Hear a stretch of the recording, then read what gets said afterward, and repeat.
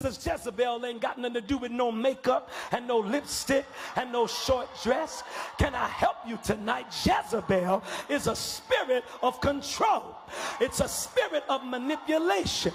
It's a spirit of witchcraft. And a man can have a Jezebel spirit. Touch your neighbor and tell him you got to learn how to praise. Well, I made some demons mad already. I need somebody to bahasha. Come on and get the headshot. Give God some praise, because Jezebel has to die.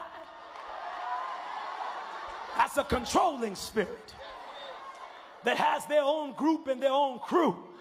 And when they move, their crew move. And when they don't come to church, their crew don't come to church.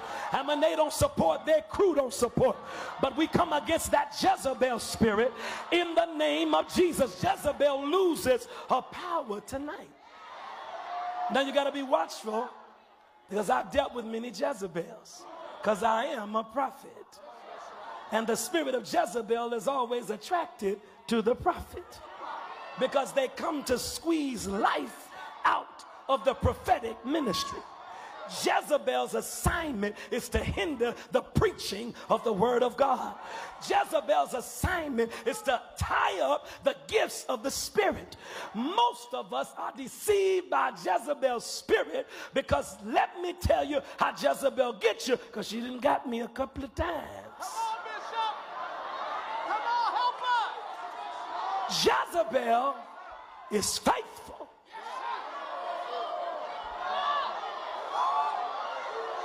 Jezebel comes to Bible class. Jezebel comes to Sunday school. Jezebel is a tither. Jezebel follows you to preach.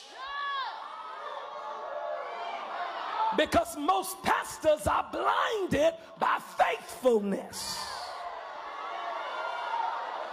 Because there's one thing all of us want, is loyalty and faithfulness. So sometimes you can't even see Jezebel, because she's always there.